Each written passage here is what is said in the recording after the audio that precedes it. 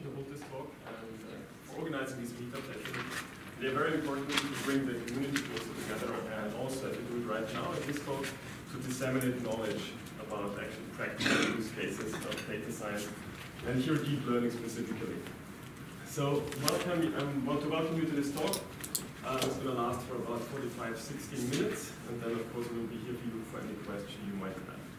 The talk, as you probably know, will be all about deep learning applied to typical industrial problems, namely predictive maintenance, predictive quality, and visual inspection. So who are we, the ones presenting here? My colleague Daniel, he's data scientist at Craftworks and has a background in biomedical engineering from Imperial College London. And myself, the right person here, Simon.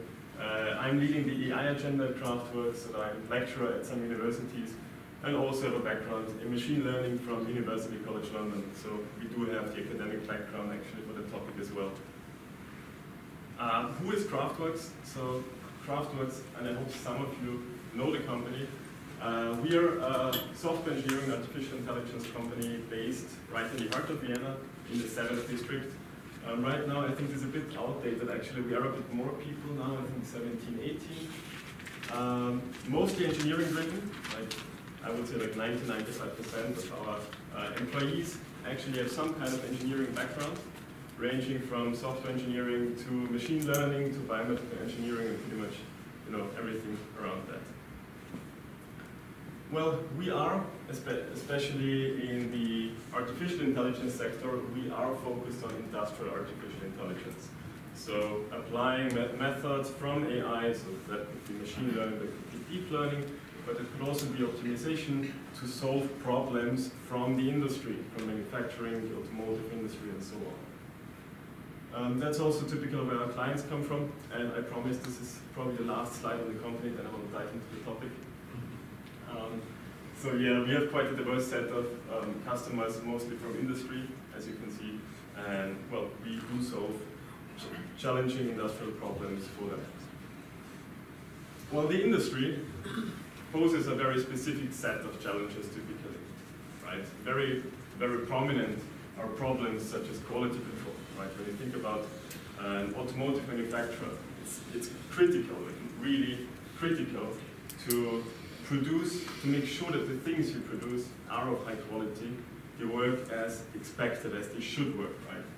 So it's a very, very prominent case of applying artificial intelligence methods in the automotive industry, for example, is quality control.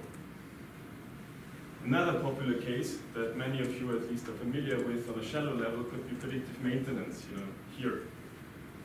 Having a machine defect can be incredibly costly when you think of large production lines, right? One machine defect can mean a standstill of an entire production line for a couple of hours, and that could potentially cost tens or hundreds of thousands of euros, right? So this is a use case, a challenge that is tackled quite frequently in the industry, especially in the production industry. Right? You want to predict when maintenance should be done so that you can minimize the occurrence of downtimes.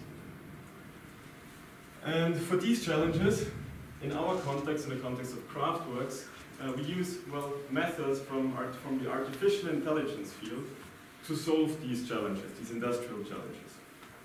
And well, I agree with the organizer here that I'm also a big fan of the word artificial intelligence. So to make it more concrete, as already noted, it's mostly about machine learning, deep learning, and optimization here, but also more classical approaches such as regression, if you do not want to call it into machine learning. So methods are just a tool to solve the problem. Well, also the characteristics of these industrial challenges are special, right? I always say industrial AI is kind of a character, it is special. Namely in essentially two terms. On the one hand, the data. When you think about machines, many machines in a production line, and each of these machines has tens or even hundreds of sensors, right? And each sensor records a data point every second, or maybe even every 100 milliseconds.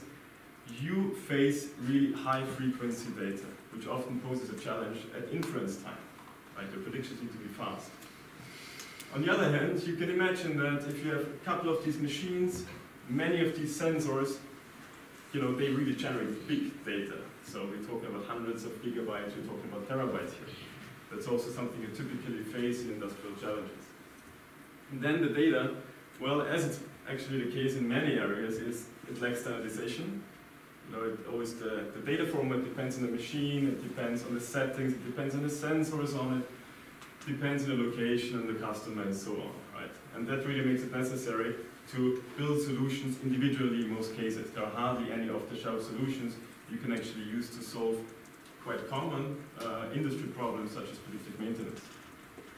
Of course, also, imbalanced classes are a problem you face in pretty much every problem here. Because when you think about maintenance, right, predictive maintenance, you want to predict when a machine is going to fault, when it's going to have a defect. Well, the bad thing is machine defects do not happen very often. So you just don't have any positives, and very few positives. And that's where you typically have to deal with imbalanced data. And also on the algorithm side, it's a character, right? Your algorithms, your models, your software needs to be reliable. Think of predictive quality or quality assessment. It would be quite a catastrophe if your model would suddenly not behave as expected and bad quality parts would be shipped to customers, right? So you do have quite high reliability requirements in many cases. And also interpretability is something that is in high demand these days. When you think about explainable AI and so on, the buzzword. So customers, they are not satisfied with just getting that prediction, especially when it's about high value stuff. So when it's about tens of thousands or hundreds of thousands of euros. Because they want humans to be able to interpret these results. So interpretability is a big thing right now. And it's something that is kind of expected for almost every solution these days.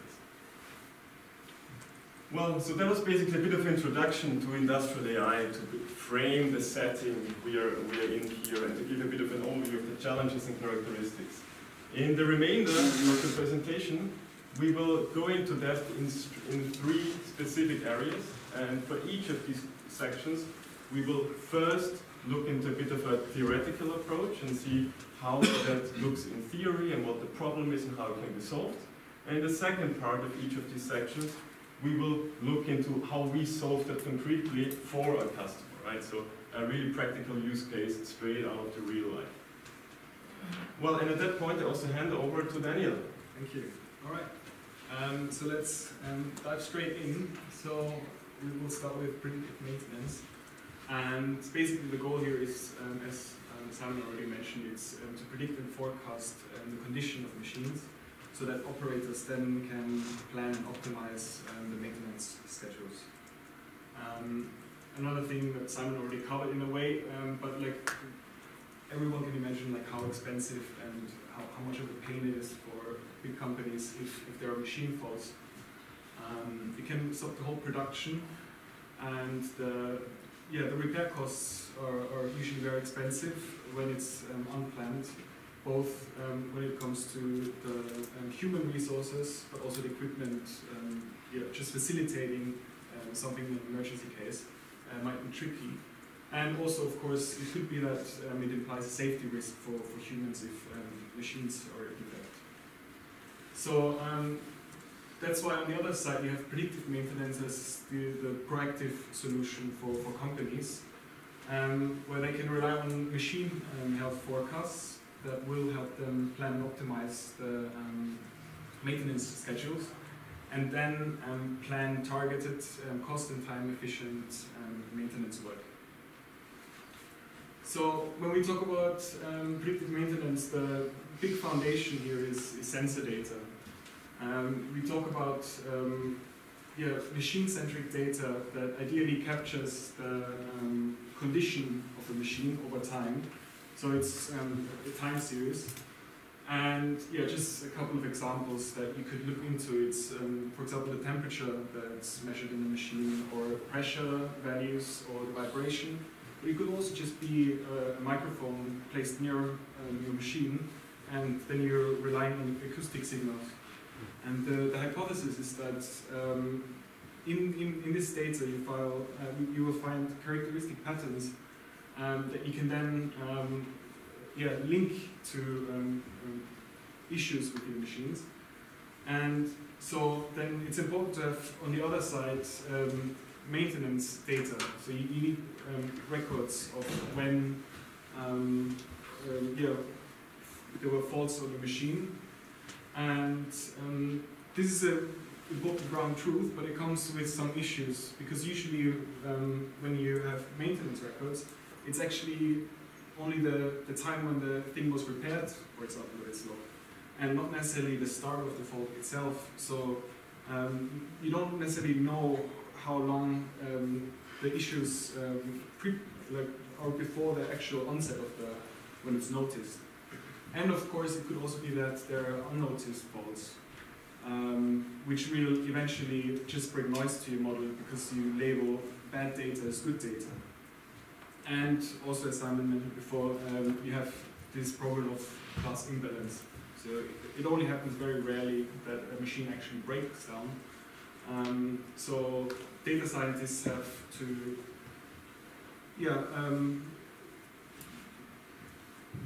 handle it appropriately and do some extra modeling usually.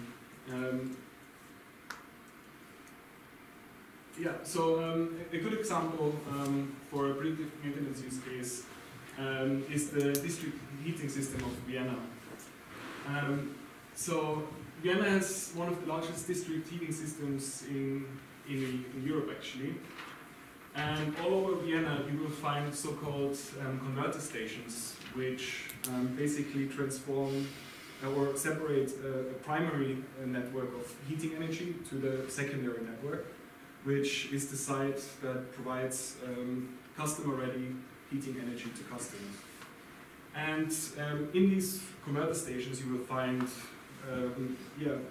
heavy tanks, vessels, valves, pumps that run under extreme conditions, and therefore they're obviously error-prone. And this means that maintenance workers have to do regular checks and maintenance work to assure that there's nothing happening, nothing critical. And there's one big problem that every warning they receive, they have to investigate, because it could be critical. This means that there are a lot of interruptions in their work, and there's only a limited number of people who can do this job.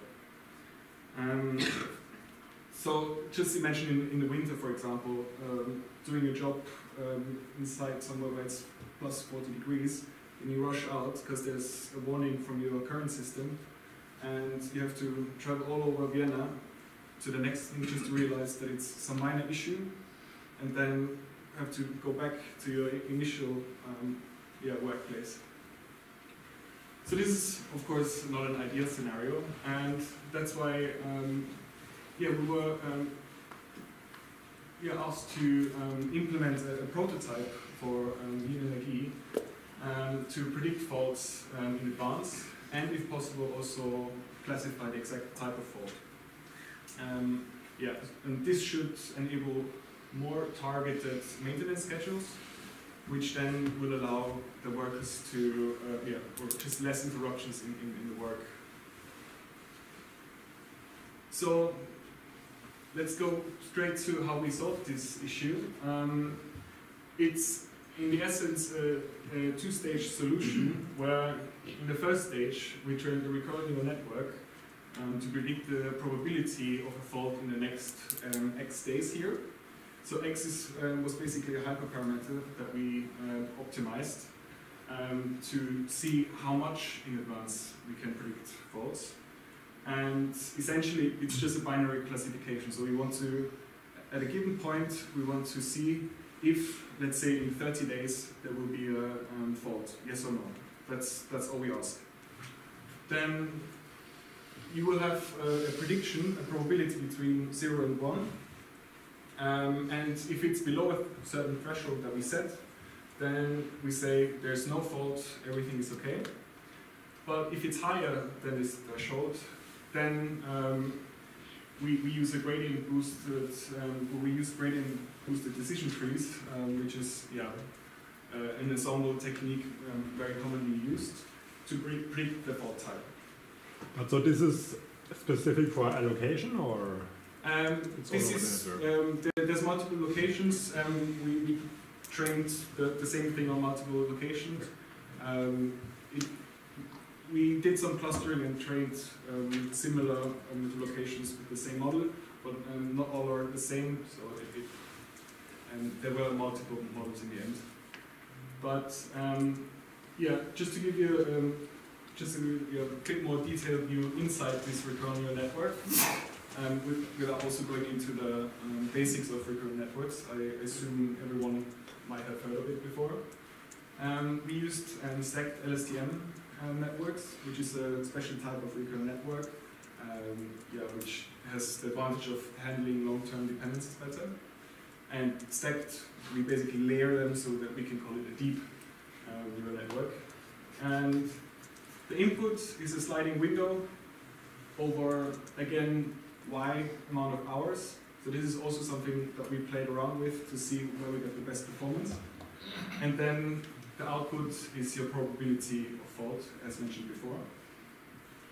And yeah, so we actually managed to get really good results out of this. 9% of the faults we were able to detect 7 days in advance.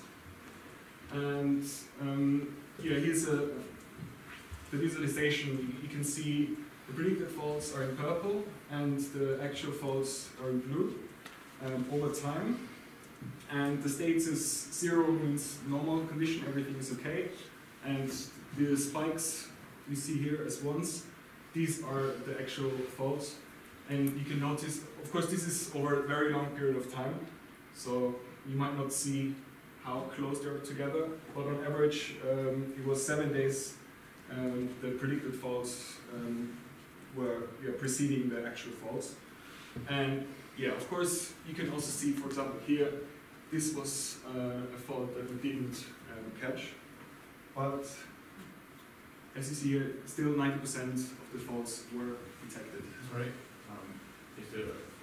is the point of false positive there, or? No, this is a missed. So it was an actual fault, and it was missed. Yeah, but they predicted one after that. This probably is then classified as a false positive as well, yeah. Okay, so you had false negatives and false positives. Yeah. Okay. And also, did you examine why you missed it? Like specific criteria that even humans would have missed this one? We did in some cases. So this is actually, we weren't allowed to show the original. So this is a slightly changed version of it. But actually, one time when we predicted something was a fault, it turned out just to be a change of the settings. So something that then afterward was like, okay, this makes sense and fair enough. But of course, it's hard to get 100% accuracy. And if it's okay, we'll do the questions later. I'll be happy to answer anything. This brings us to the next.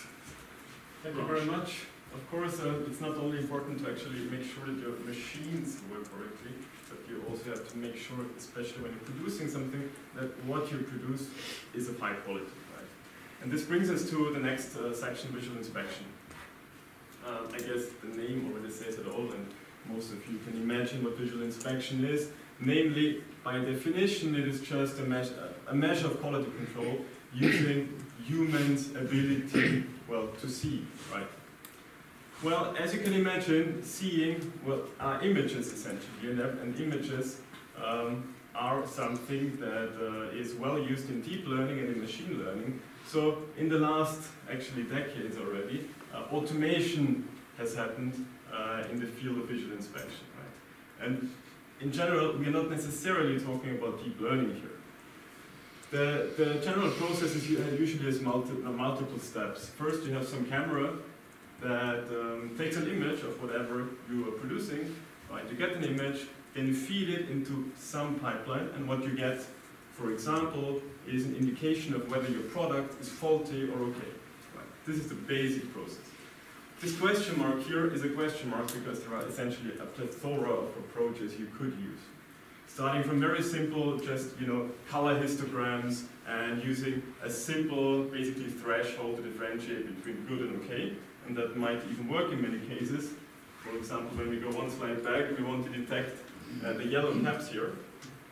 But the more fine-grained it gets, right, the smaller the defects are, the more complex methods, the more complex pipelines you need to use here. And in many cases, especially the last couple of years, people have turned to deep learning here because of the advent of convolutional neural networks and so on. And this brings us to our practical use case, namely that was developed for Amoeba, which is a large industrial company based in Upper Austria. They are manufacturing industrial parts for automotive, for example, also for large ships and so on. And basically our task was to develop a prototype for detecting and explaining defects in industrial parts. There are parts, the part that this was about concretely kind of looked like that, you know. So this is like a rough drawing of a metal disc. And on this metal disc, patches were glued onto it. Like small patches just attached to the metal disc using glue.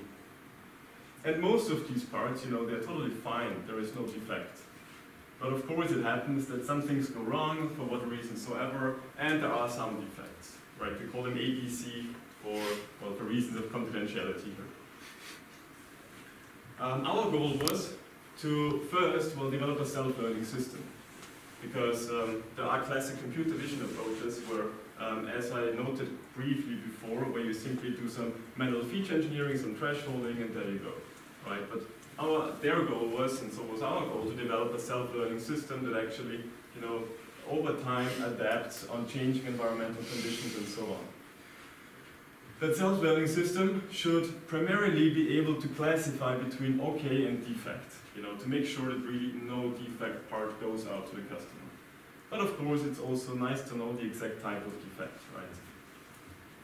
Of course, as I mentioned before, typically clients, people do not really expect a bit more by now. They expect you to also explain why your model thinks what it thinks, why you classified it the way you classified it. Right, and that's why we went a bit of a step further and also basically provided a small web application that allows the end user, the layman, to actually inspect the images, see a model explanation, see why our model thinks, where defects are in the images, on the part. And finally, the user should be able to provide feedback, right? So, he sees an image and he should be able to say, all right, that is defect A, that is defect B, or that is okay, for example. Concretely, what we got was data, obviously. And these are the images that they are dealing with. On the one hand, on the right-hand side, you can see a brightness image. So this image kind of shows you how much this part reflects, right? And you're probably wondering why this is not a metal ring anymore. Well, this is the case because you can imagine they take that ring and spin it and have a camera taking pictures from above. So you kind of see the ring stretched out here, the back and the front side. That's why it's not round. On the left-hand side, you can see a depth image. So essentially, you have brightness information and depth information of that part spread over two images. We got 12,000 of these images unlabeled. So we didn't know if they're okay, if there's a defect or whatsoever. But what we knew was that the vast majority of these parts that we got the images from are actually okay, right? So there is no defect in it because they produce high quality stuff. So there are hardly any defects in their images, typically imbalanced class model. On the other hand, we did get a bit more than 500 labeled images spread over 4 different classes. A couple of okay images, a couple of defect A, B, and C. So people, some of you who are familiar with computer vision or deep learning for computer vision, and you see that, you probably see a small problem here, kind of, right? I mean, in general, your first thought could be, I just take some convolutional neural networks, throw it at my pile of data, and there we go, 99% accuracy. Well, it doesn't work like that for 2 reasons. First of all, there are just 519 labeled images. Second, these images, they are incredibly high resolution actually, and the defects in these images are incredibly small. Like it takes human experts minutes to actually discover defects on these images. So they are really incredibly small. So what do you do if you just only have 519 labeled images and the challenge is hard? So we decided to first turn to the unlabeled data, because we do have an abundance of them, right? So what can you do with unlabeled data?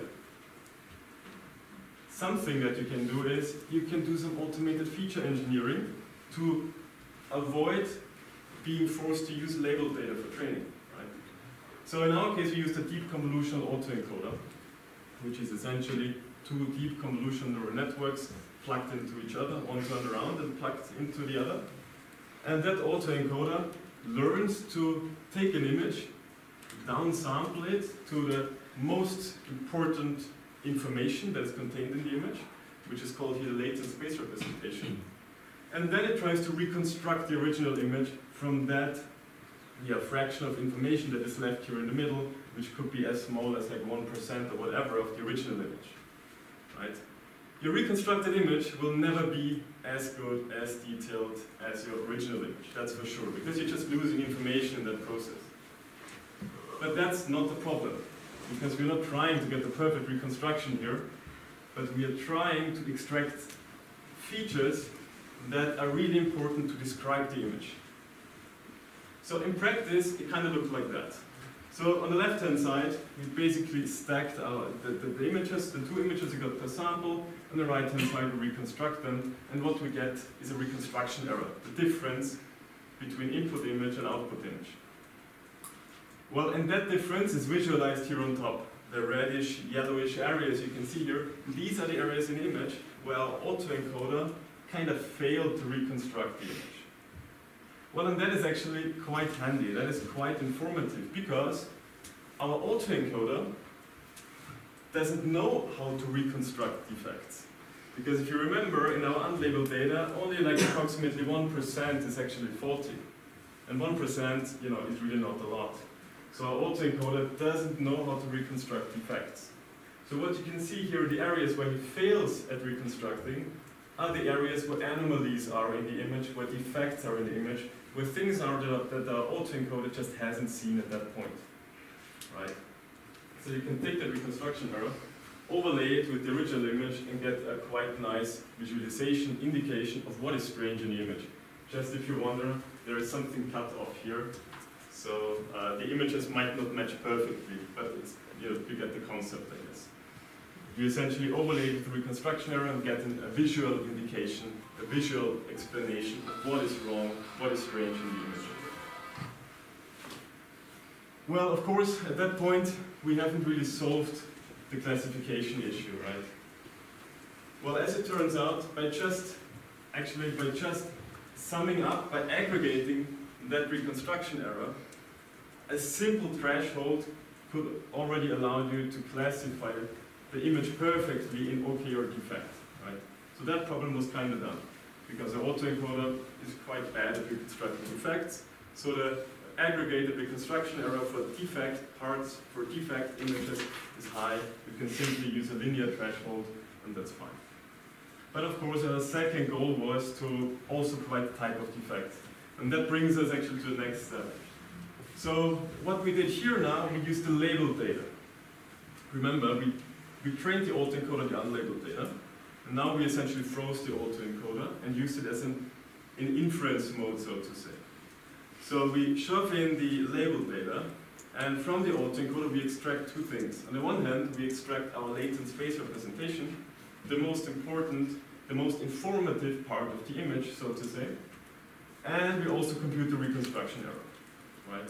We take these features, so to say, concatenate them and aggregate them, and then simply use that feature vector, that resulting feature vector, as input to train another classifier that tells us the exact type of defect in our image.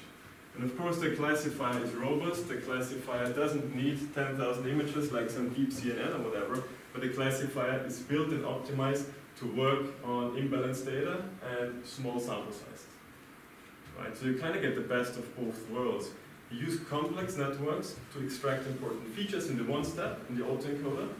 Then you take the good stuff of that, go to the next algorithm, and provide that algorithm with your extracted features and use the advantages of the classifier here, which in our case was gradient boosted trees, but could essentially be anything else that's adequate.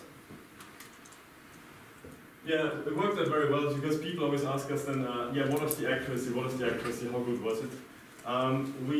So on a holdout set, we classified around 85 of 100 images of the correct type, right? And we got all okay and defect right, essentially. So it worked very well, in fact. Yeah, this is kind of a small video, or GIF in that case, that shows what the web app kind of looked like in a prototype stage. So what the user can do with the web app is he can see the images, he sees the prediction, he sees where our model found suspicious parts, he can zoom in, zoom out, really investigate by himself, switch between the images, and he can also draw small boxes and say, oh, there is defect B, or there is defect C, or whatever. So essentially, we can get the user feedback, store it for later retraining, and to aggregate it to just collect more labeled data. Yeah, and that's why I hand over again to Daniel about predictive quality. Okay, so yeah, so finally, let's move to predictive quality. Here, the goal is to be able to estimate the output of the quality output of a manufacturing process from start to finish. So you want to have automatic and continuous quality control throughout your production line. And you do this by predicting the future quality at every process stage. And this gives you the advantage of being able to make proactive decisions.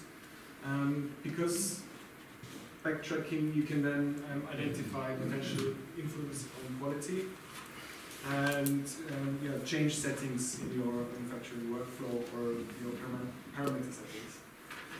So yeah, at the end, it will save companies time, costs, and resources because they can actually prevent quality issues. And the big difference to the visual inspection part was that the visual inspection, you're at the very end of your production stage. So you have your finished good, you look at it, is it good or bad? But what you actually want to do with predictive quality is you want to know when bad quality is being produced before the part is actually produced. Or like at every stage being able to infer, how's it going? Is it going to be okayish or doesn't it look a bit bad?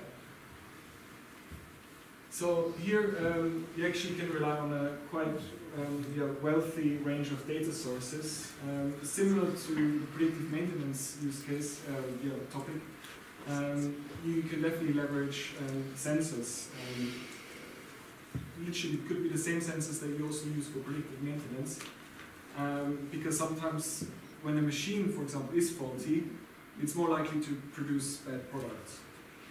And yeah, as with the visual inspection, most modern manufacturing facilities have equipment, imaging equipment that capture some kind of image. It could be just a regular color image, or laser scans, or infrared images.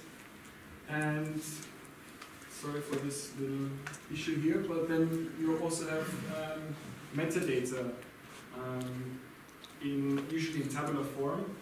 And here, most importantly, you rely on quality checks, which you can't see here. But it basically gives you your ground truth. And other things could be logs of shift schedules, also the maintenance records, and fault logs of machines. It could be error notification, certain alarms that are triggered by your existing system.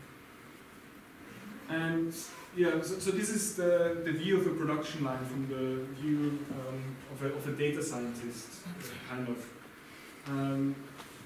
In the essence, it's a sequence of steps. So you put in materials into certain processes, and from one step to another, this thing kind of transforms into your finished product.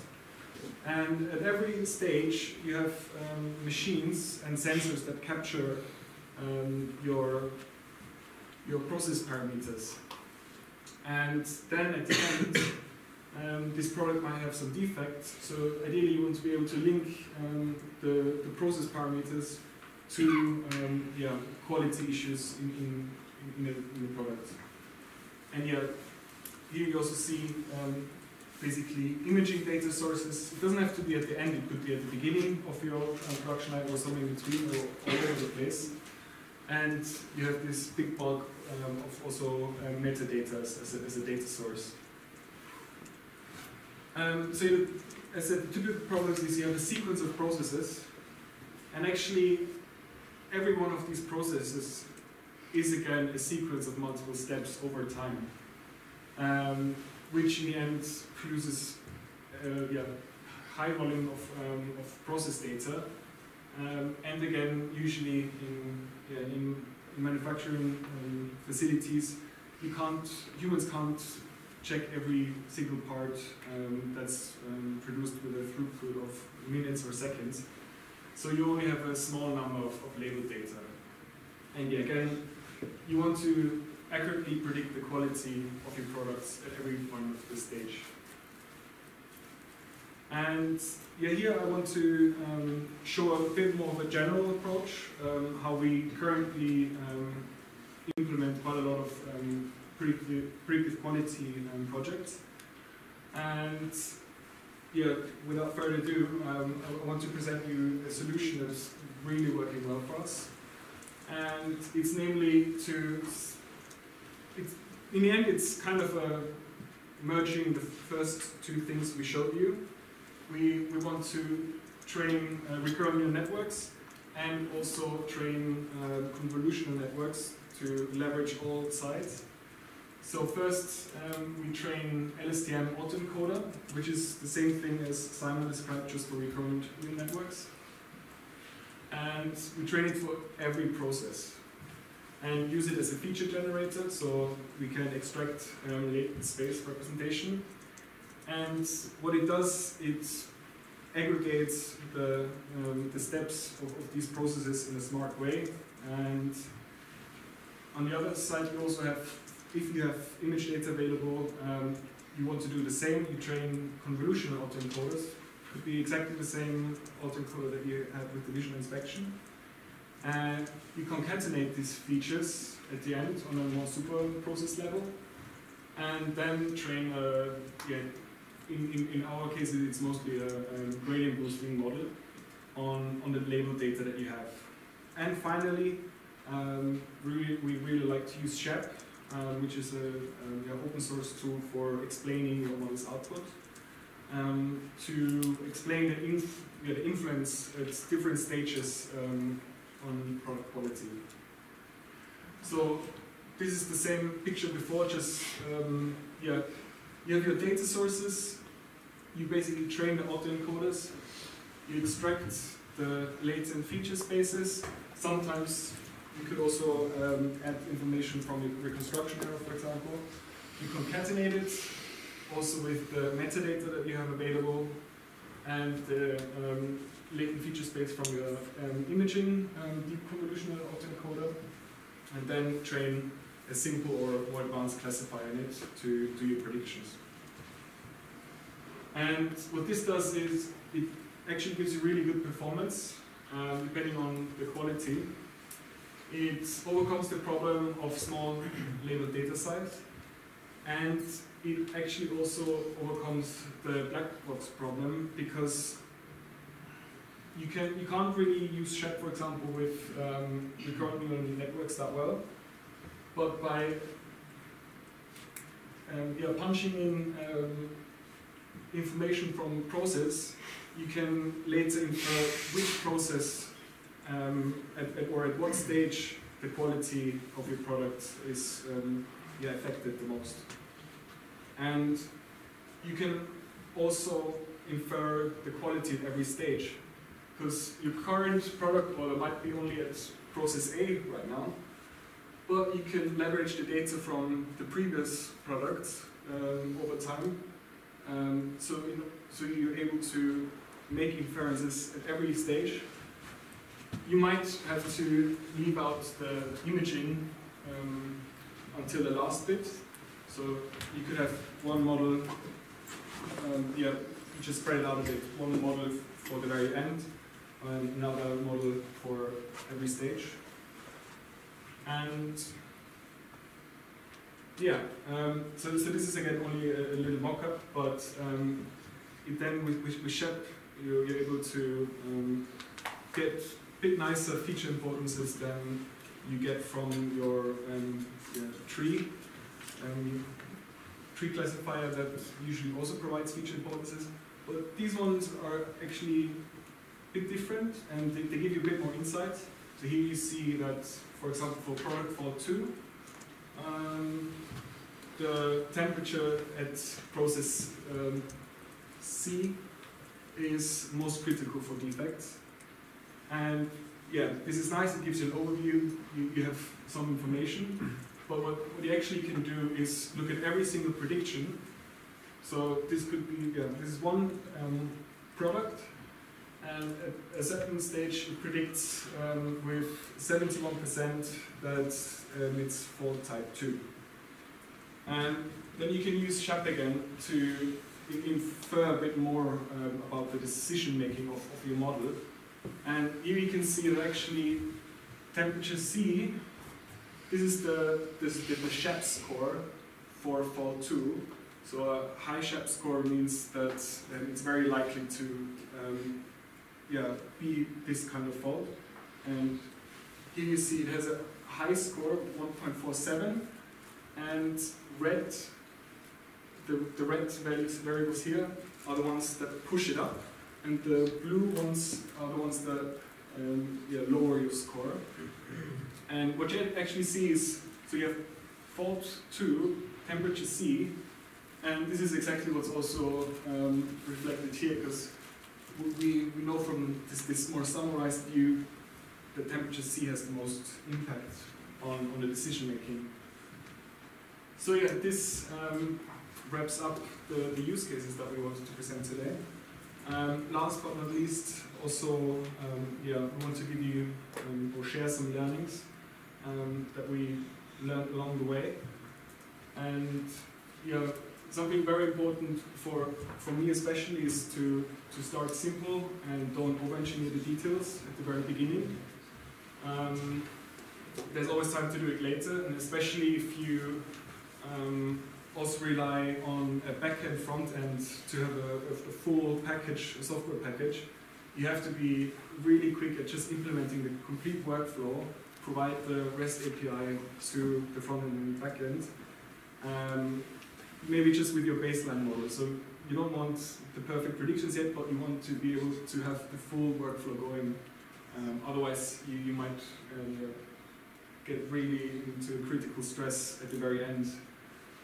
And this is probably something that most people know by now, that ensembling and combination of methods is usually the way to go, and it's the way to really get this little, to get the advantage and the head start, or however you call it, over other implementations. And also a bit of a no-brainer, but especially when working with big corporations, it's really important for data scientists to keep the business metrics in mind, and not just worry about the architecture and what fancy stuff one could implement. And what we learned throughout the months and years is that industrial AI really requires machine learning all around us, because there's so many different sites that you can leverage, and also the backgrounds can really come to play. Me as a biomedical engineer might not be, like on the first thought, be adequate for industrial scopes, but actually my background in electrical engineering and physics, which I covered basically most of my course, really gives me good insights to do signal processing and other things. So it's really good to have machine learning all around us in the team. Thank you very much. I hope so far you could take away a lot from these insights. I hope also the combination between a bit of a theoretical view on it, a conceptual view on it, and then the actual practical thing is something that you enjoy. Last but not least, if you have any questions, we will be here right now, of course. You can also contact us over email or LinkedIn or whatever. Yeah, feel free to message us. We're always happy to answer any questions, talk about interesting challenges, maybe interesting papers you found, and whatsoever. Also, yeah, we are hiring. So if people in Europe that are data scientists with experience in computer vision, or computer vision engineers with an interest or even experience in data science, yeah, please contact me. Then also we are looking for web developers, marketeers as well, so not only technical roles, and an agile project manager. Also, if there is no fit for you in general, we are always looking for talent, right? So if you're talented, if you are eager to solve complex challenges, just drop us a message. Also, I hope that we also have some students here, perhaps even students that are about to write their thesis or are looking for a thesis topic, because we love to supervise theses from an industry side, right? Currently, we have available thesis topics for bachelor, but most probably master and diploma students. This is more adequate for in the fields of reinforcement learning and unsupervised deep learning, also on images. So if somebody is here and wants to get some hands-on experience in the form of a thesis project, internship or whatsoever, please also drop us an email or talk to me or both. Yeah, if you want to know more about craftworks, check out our website, craftworks.at. Yes, that's pretty much it. Thank you very much for your attention. I hope you enjoyed the last 45 minutes hour.